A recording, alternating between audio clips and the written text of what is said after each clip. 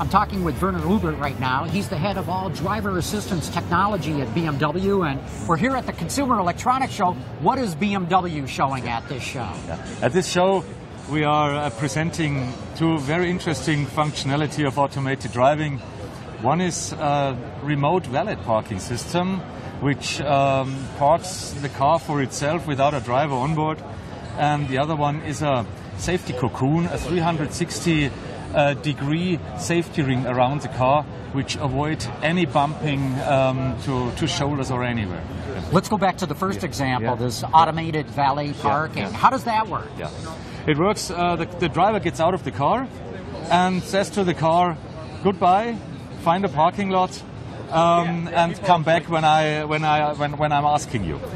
So it's looking for a parking space. It gets a map in it. It's necessary to have a map, a rough map of the topology of the surrounding, and then the car is finding its way. It's positioning itself, and it's parking in for itself, switching off, and sleeps in. Okay, so I'm sure you're not talking to your car. How do you control this? You control it by a smartwatch. You can you have always a connection to your car. You get out of the car and then you start the functionality by pressing a button at your intelligent watch. It's sent to the car and the car moves.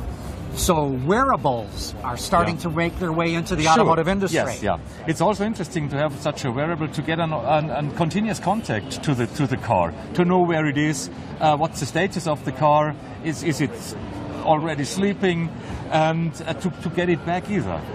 And when might we see something like this in the marketplace? We have to say that it's a vision of a research. Of the research department of BMW. From research to reality, there might be 5 to 7 years. But it's out there. It's out there. Yes, it's coming. Okay, and talk about that other technology that you're showing here. Explain that a bit more. The other technology is based on the same sensor setup of the car. There are 4 LiDAR scanners around the car, detecting the environment, and where we, on the one hand, build up a comfort system like valet parking, we can, on the other hand, build up a safety system like 360-degree collision avoidance. The driver is driving for himself, but if he approaches to a wall or to any obstacle, the car stops very close to that obstacle and avoid any bumping to that obstacle. It saves a lot of money for you. It could, but it could prevent a lot of accidents. And it prevent a lot of accidents between cars, between pedestrians also, between cars and pedestrians. So it's a very good safety system to like a safety cocoon. You're sheltered in a cocoon, and as you behave, you cannot bump to anything. In this case, an electronic cocoon. An electronic cocoon, very good explanation. Yes, cool. So Werner, very exciting show here at CES. I've got to believe you're wandering around looking at things. What are you on the lookout for?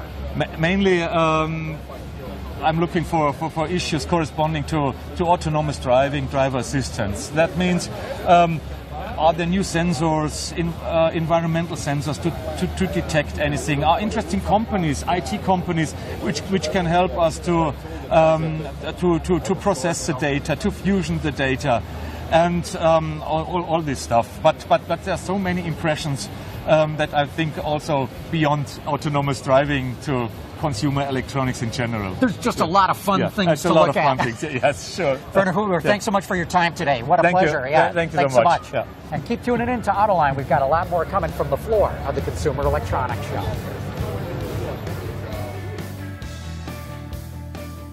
Autoline on the Road from the 2015 Consumer Electronics Show is brought to you by Mitsubishi Electric. Changes for the better through innovation and technology. Visit booth 15438 and ask how Mitsubishi Electric's newest technologies are driving connected vehicles forward.